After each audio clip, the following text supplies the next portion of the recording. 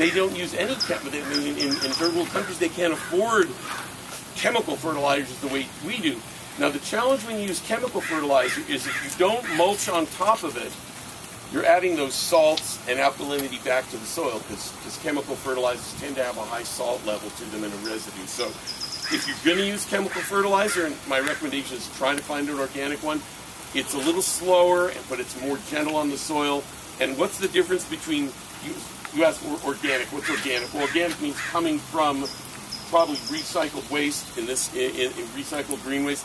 The difference between chemical fertilizer and organic fertilizer is organic fertilizer feeds the soil. Chemical fertilizer feeds only the plant.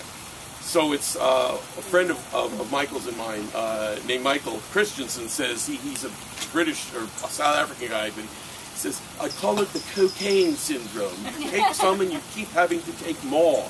Because what happens is you're literally putting the plant on drugs because the soil around it is the same as it's always been, but you're pumping up that plant with steroids so the plant is unnaturally healthy. So if you're going to use chemicals, and I'm not necessarily against them. For example, with potted plants, a potted plant is not a natural item by its very nature.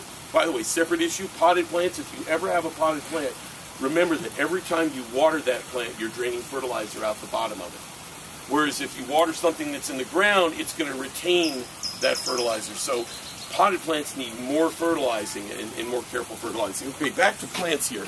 This is a kind of an interesting one. This is called Ceratozania hildae. It makes a little bow tie shape when the plant gets more mature. It's one of the neat things, cycads, there are a number of them that are shade-loving and drought-tolerant. It's very rare. Think about it. If you have a shade garden, most times it's bog plants. It's callas, it's philodendrons. Okay, this is a shade plant that's drought-resistant.